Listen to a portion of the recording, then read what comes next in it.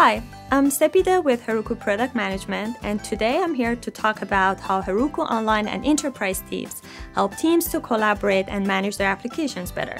Now, as most of you might know, we live in a super connected world, and this applies to how we build apps and write code.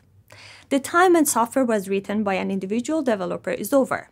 Almost every company now relies on software, which needs a team or teams of developers to write and maintain it. No job can be done alone anymore. However, selecting the right tools that enable a more collaborative development team without sacrificing security and privacy is challenging. And that is exactly the problem we have solved with our product offerings called Online and Enterprise teams at Heroku. With Heroku Online and Enterprise teams, your developers and admins can easily create teams based on projects or business units and assign members to selected projects they're working on. Depending on access controls, members also get control and visibility over permissions, security settings, billing, and more, all in a unified environment which makes following and managing work a lot easier. Enterprise teams differ from online teams in that users get additional control and feature set.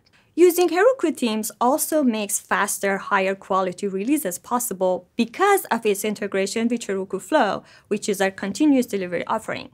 That means review apps, Heroku CI and pipelines are a lot easier to set up, follow, and use within a team structure, which results in stronger collaboration and faster app dev. So let's now take a quick look at how you can create an online team. What you're looking at is the Heroku dashboard. This is where most teams start their day as they log into Heroku and can view all apps and activity. Creating a new team is simple. You select the main context switcher menu and click on New Team. You can then give your new team a name, add credit card details, and click on Create Team. It's that simple.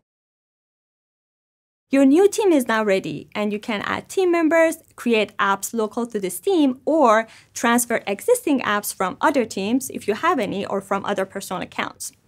Managing teams is also easy. All the access and billing information is unified in a single place. And should you decide to delete your team at some point in the future when the team has served its purpose, it's as simple as selecting Delete Team from under the Team Setting tab.